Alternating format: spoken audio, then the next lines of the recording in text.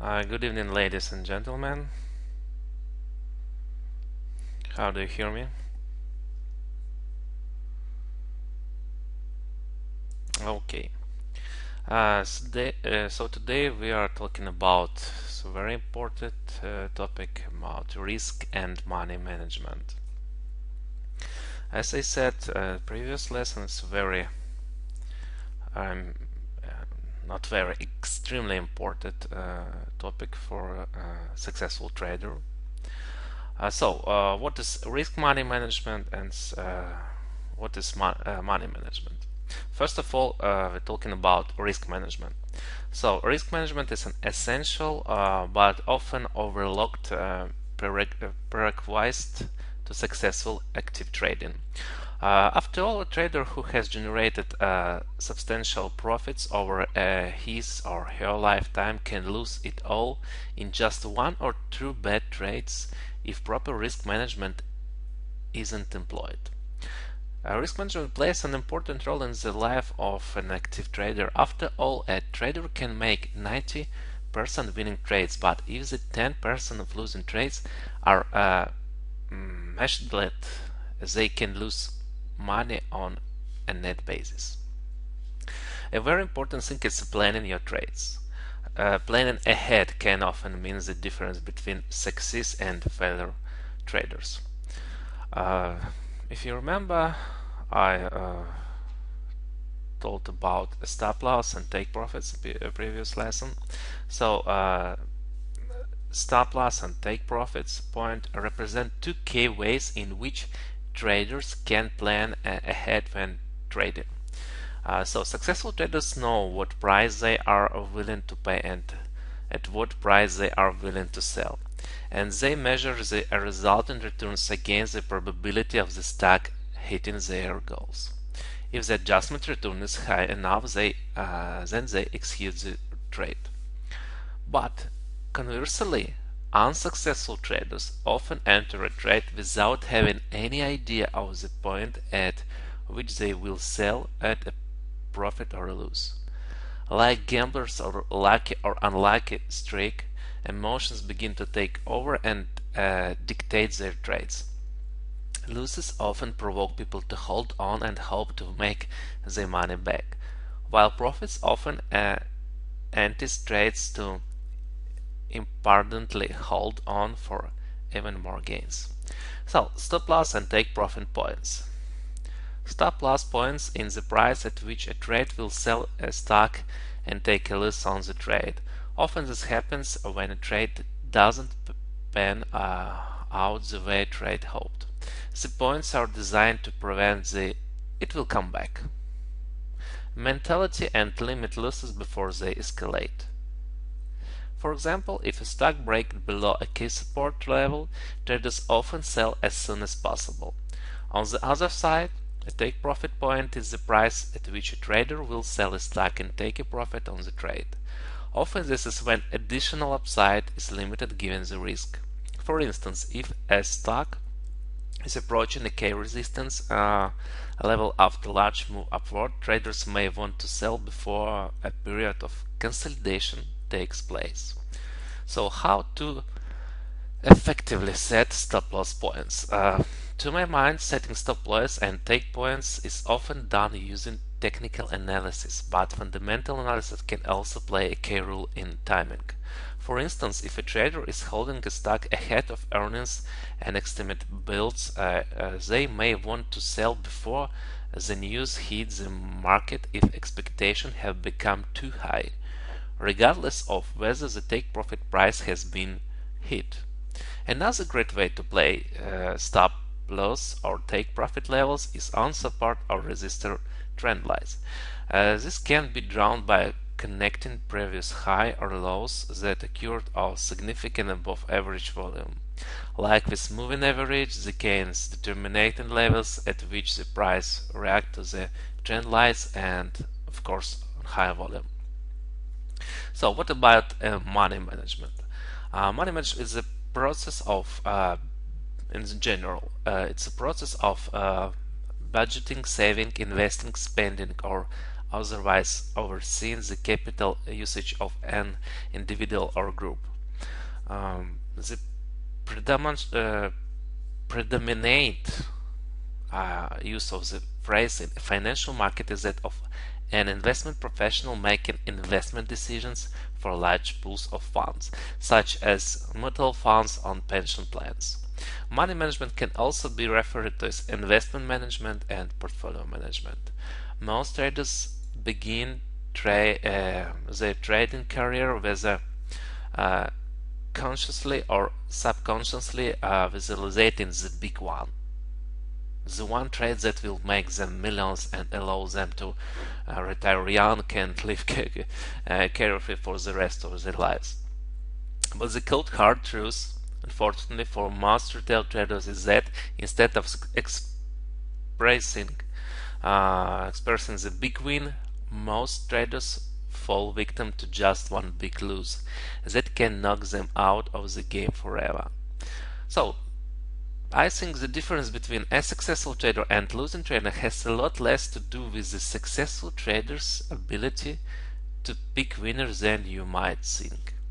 All traders are going to experience losers, and lots of them it's a fact of the business.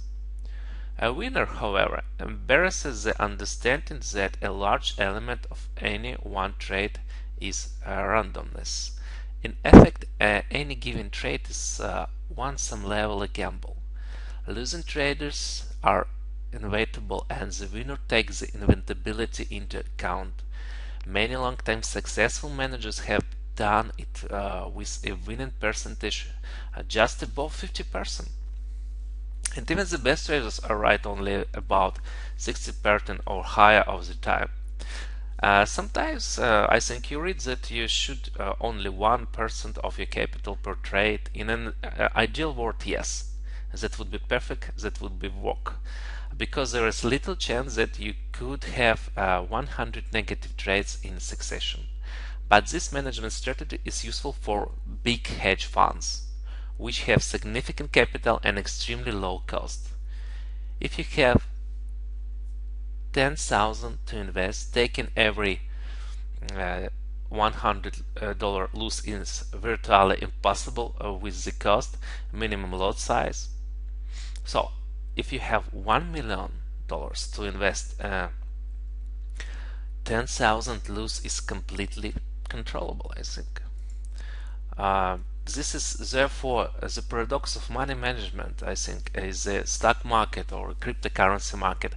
The more capital you have, the more effective your money management strategy is.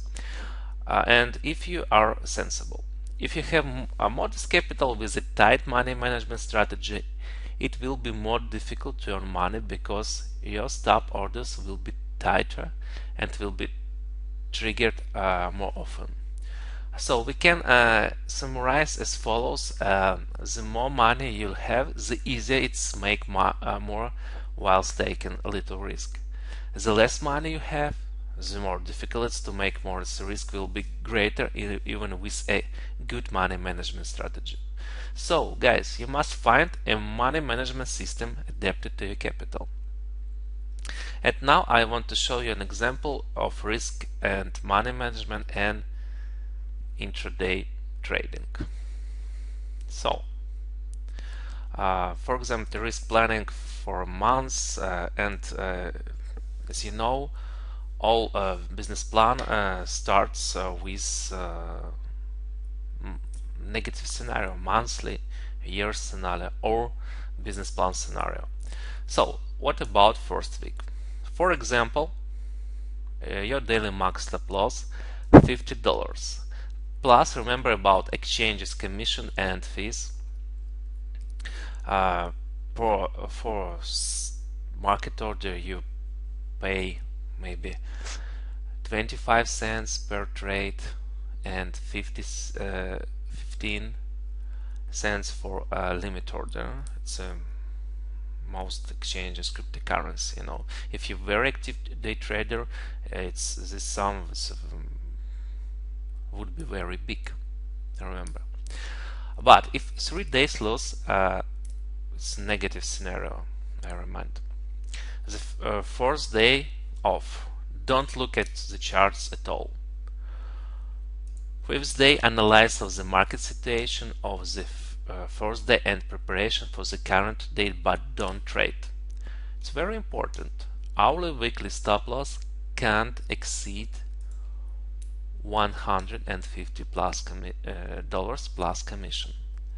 So second week, your day loss $35, but I reckon then you should some minimum day loss, not $1, not $2. It's would be a comfortable number for you. It's not minimize all week. For example, 35, 25, 15, 5. You will be a lot of negative traits, and your psychology condition is will be very bad, and you go out for trading. So for example, second week day loss $35, and remember about exchanges, commission, and fees. If you have 2 days loss, the third day off. Again, don't look at the charts at all. First day, analysis of trades, analysis of the market simulation of the third day, and preparation for the current day. And maybe fifth day, preparation for a working day, and you trader should conduct a dialogue with himself and decide trade or not. So action is the presence of a situation. From here, our week stop loss cannot exceed more than 100, maybe 5, maybe $10 plus commission. And if third week is very bad, your day loss the same as the second, plus remember about exchange commission and fees. No more than 2 trading day per weeks. Trading day.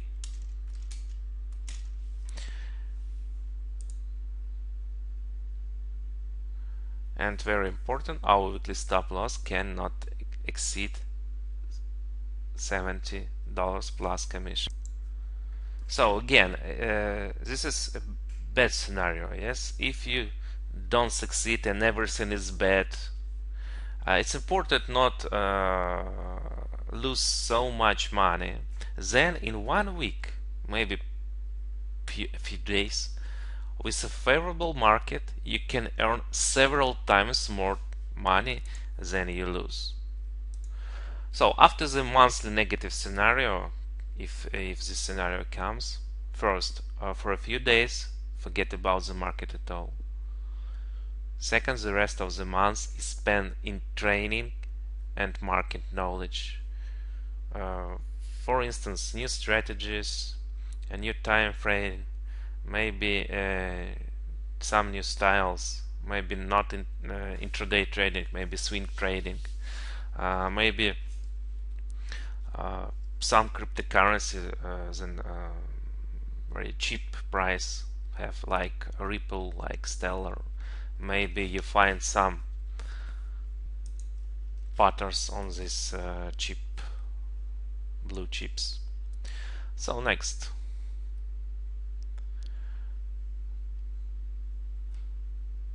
next it's risk for intradays and per days was for months, week, and per day. So 3 negative or difficult trades. Difficult trades I mean when your open position and everything is summing up according to your scenario, but the price is constantly returned to the your entry point, and your exit may be a little plus or a little minus or zero values, and this can put your balance.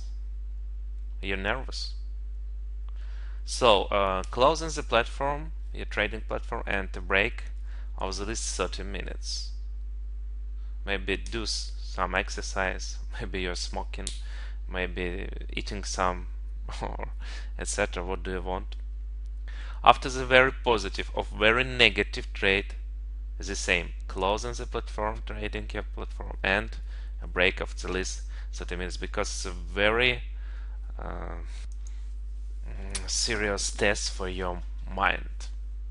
So third, be careful with commission, because it's a very important number. If you are active day traders, you have a lot commission. And fourth, don't give the market more than 25% if you earn 2 or 3 months day loss. For example, your day loss is $50. If you earn $150, you shouldn't lose more than 25% for this sum, near the 37, yes, $38.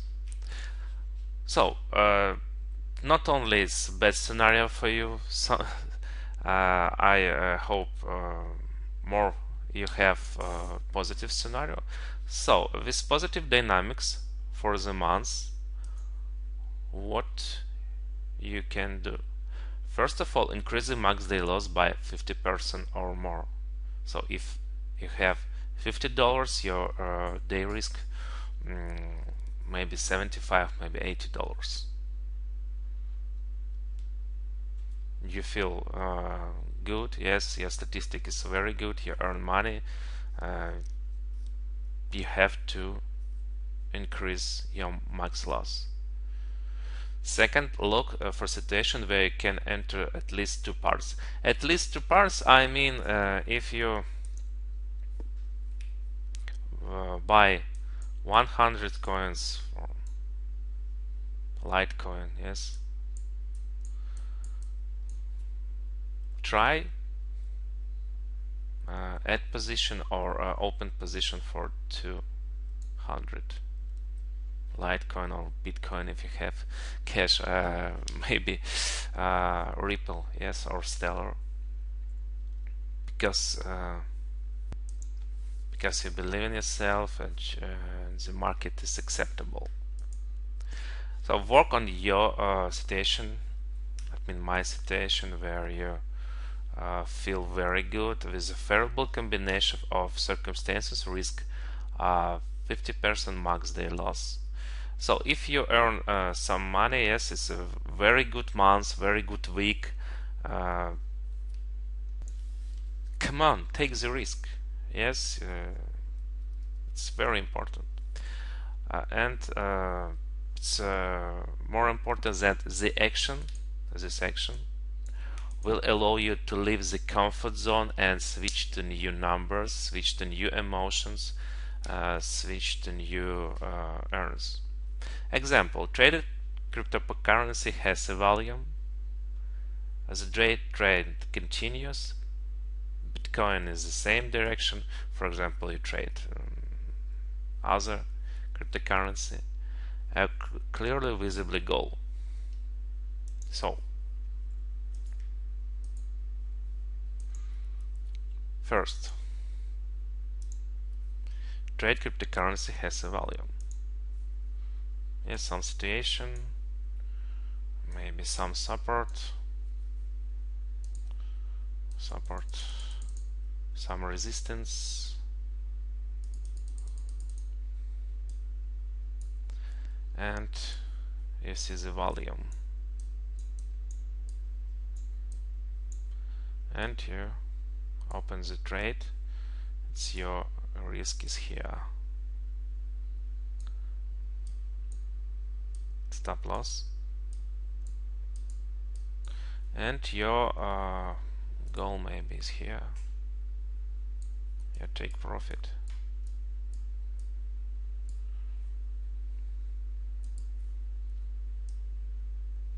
price go up, and second one, the day trend continues. Yes, stop, go up, stop, go up. It's uptrend. Bitcoin, BTC move up too, and you have clearly visible goal. It's very important. If you not have this goal, you can't take money from the table. Maybe for this situation it's so clear, it's your profit. If you haven't goal, it's maybe and oh no, it's only a few dollars plus if you're not a clearly goal. Next,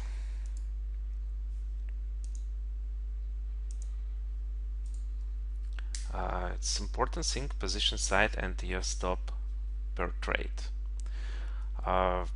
A lot of meanings. What is your position size would be if your capital $1,000, $1 million. A lot of examples, but for me the size of your capital is first. It's very important. You cannot risk 10% of the capital in one trade. It's not a good idea. Often the risk should not be more than maybe 1 or 2% of the capital, but as I said in the beginning of my speech, this is a good scenario for hedge funds. Sometimes day traders risk a lot of your capital, maybe 5%, but it's only it's not often, maybe a few times per week, but sometimes you need to risk more if you want to earn more money. Yes, it's a problem of small capital, because you need to earn more percent than if you have $10 million. I think 10% per year, 1 million is a very nice profit. Second, your attitude to risk. Not all people are willing to give a big risk. They think maybe not better that trade only not expensive cryptocurrency. I mean, if you're nervous of not keep calm for us when you open the position, maybe think about you better trade only not expensive cryptocurrency, not Bitcoin, not Litecoin, maybe Ripple, why not? Third, the cost of cryptocurrency. Obviously, you can't risk 10 cents in both cryptocurrency such as Ripple and Bitcoin, yes, because Ripple value is near 50 cents and Bitcoin between $6,000 and $7,000. These prices are extremely different. The next one, cryptocurrency volatility. I think in the future we talk about volatility. It's a very important number for trading. And one cryptocurrency passes during the day a few $100s, another several dollars, a third one a few cents. So it's different volatilities. And finally, some scheme. Remember about the increase in position. That's where the situation are. I call this initial risk of $10. Add to position additive risk nil, and your profit $75, not 50. So what does it look like? Moment. For instance, Ethereum Classic. For example, price $13.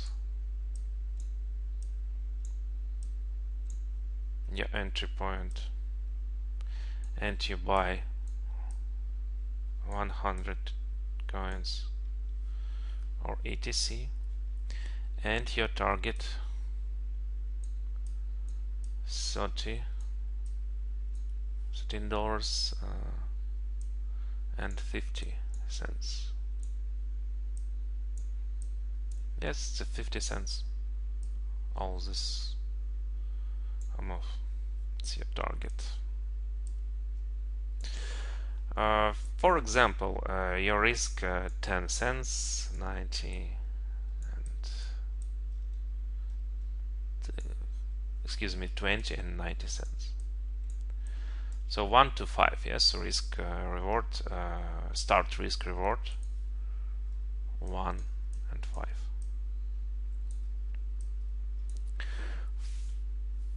Let's image price goes up, and when price reached $13.75, you add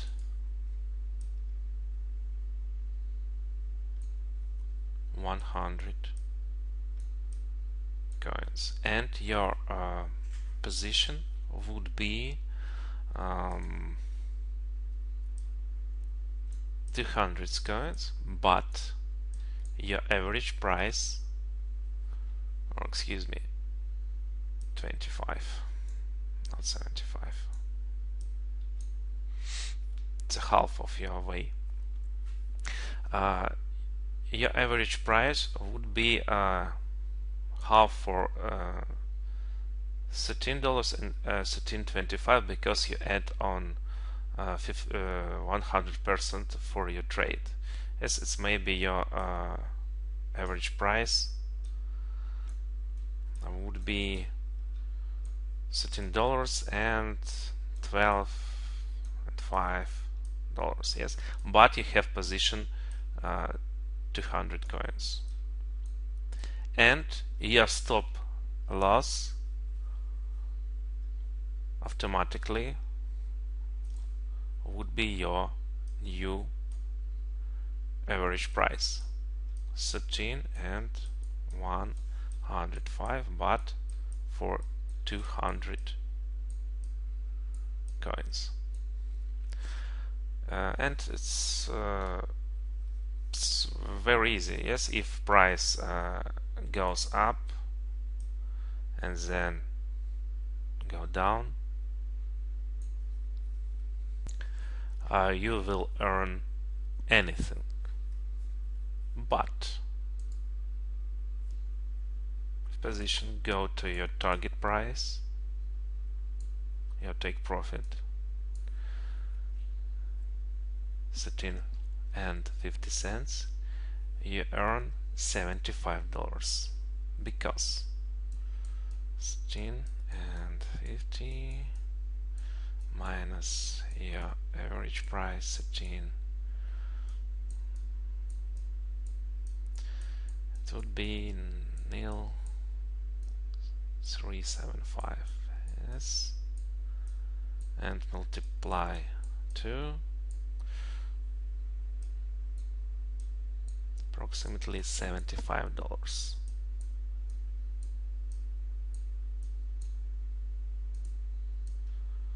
So if you didn't add to your position here, yes, you earn only $50. If your action is aggressive, yes, and market goes up, maybe for impulse trade, you earn more than $25. It's a 50% for this, for your start goal. It's very important thing, and it's a very important moment. If you add position, take your risk to your new average price, because you if you left your risk for 12 and 90%, 90 cents, you lose more than you plan at the start. So what I mean for situation, as I called initial risk of $10, additive risk $0, and your profit $75, not $50. So guys, today I wanted to give you initial information about risk and money management. If you have any questions, please leave them in the comments. And great weekend to everyone, and see you next week. See you.